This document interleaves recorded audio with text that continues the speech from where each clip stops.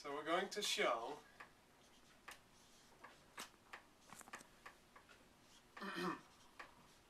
that if P and Q are true, then R is true. And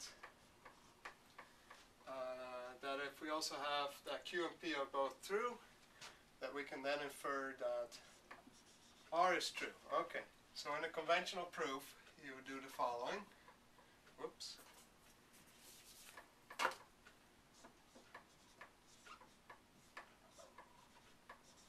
R, 1, 2, Q and P,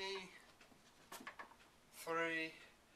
Now I gotta infer R from combining those two, but notice they're not the same statement, so I actually need P and Q rather than Q and P. So first I need to get Q by AND elimination on number 2. Then I got P by AND elimination from 2. Then I got P and Q, I put them back together by AND introduction from 3 and 4. And then I can get finally R by modus ponens, or what's called conditional elimination on 1 and 5.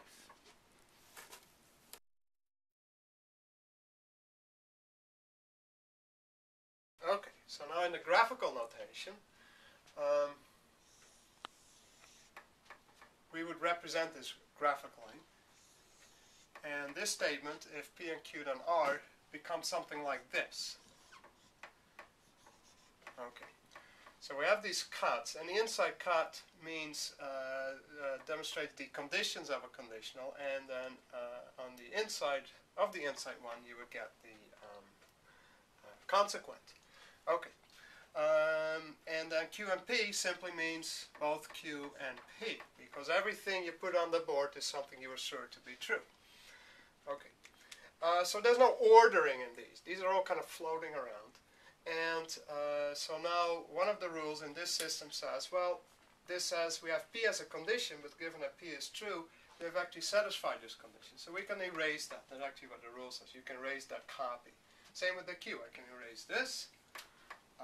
If I wanted to, I can actually erase this information, just throw it out because I'm done with it.